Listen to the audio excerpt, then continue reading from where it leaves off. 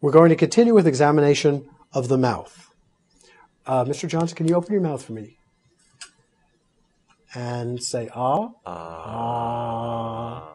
We're now inspecting the oral pharynx. Stick out your tongue, please. We're looking at the position of the tongue to see if the tongue is in the center as it is stuck out and tongue back. And now we're looking at the teeth, the dental hygiene. We're looking at the buccal mucosa. We're looking at Stenson's duct. And again, say ah. And we're noticing the uvula and soft palate as it elevates. One can also do this procedure with a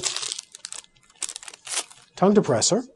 And the way in which one does this is open your mouth, keep your tongue back in your mouth, and we are now pressing the tongue depressor on the anterior third or half of the tongue and scooping the tongue forward behind the front teeth.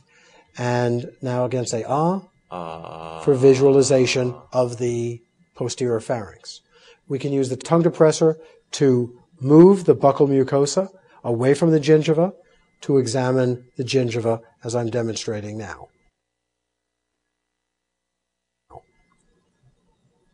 The next part of the examination is examination of the tongue. And for this examination, one would now put on gloves since this is an internal examination. We're now going to examine the tongue and the floor of the mouth, for which you should put on gloves.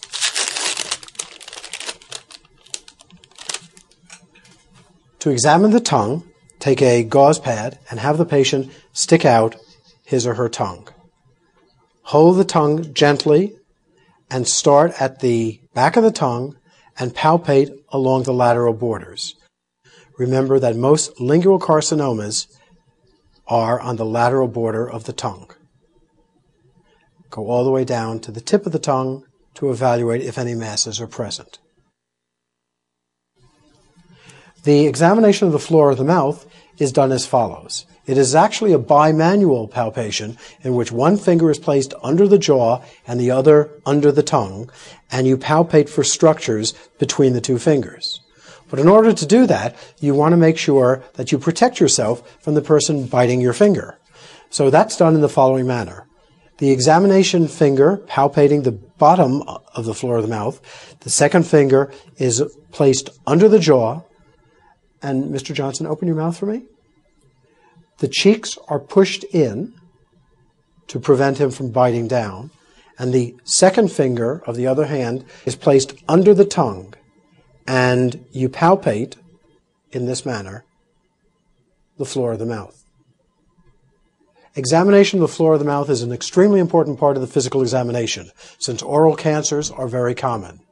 Those individuals who are predisposed to oral cancers are those smokers, tobacco users, and also patients who drink alcohol.